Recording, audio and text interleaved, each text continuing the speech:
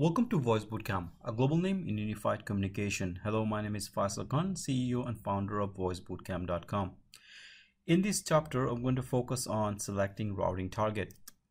Now, agenda is to understand what routing target is, the difference between skills target and skills group, routing calls to announcements, schedule target, unanswered call, returning multiple labels, and transferring calls from agent to agent. And the routing target, which is an entity to which ICM software can route a contact.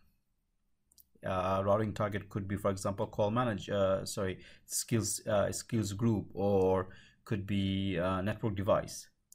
A routing target receives a contact and processes it accordingly. Now, for example, if you're sending a call to sales group, well, the idea behind that is to select an agent from that particular group. There are two types of routing target that you have: a skills target and the network target. Route is a value returned by the script that maps to a target at a peripheral such as service or skills group. So think about the route is a logical connection that bridges the call with a particular target.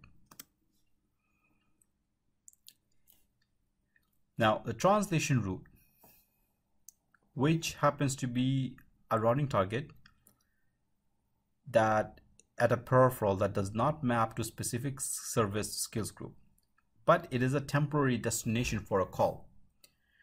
When a system software returns a translation route label to the routing client, it also sends a message directly to the peripheral gateway PG at the target peripheral.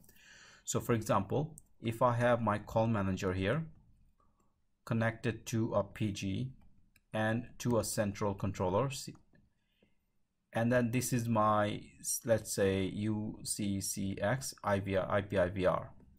So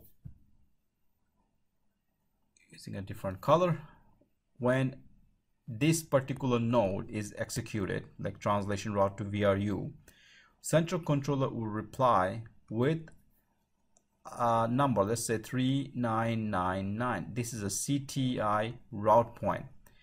And that number will initiate a call to UCCX server from call manager. Now, as the call manager is trying to connect to the contact center, at the same time, UCCE will send a signals to the central controller will send a signal to UCCX through the VRU channel. So that's basically a message directed to the PG at a targeted peripheral.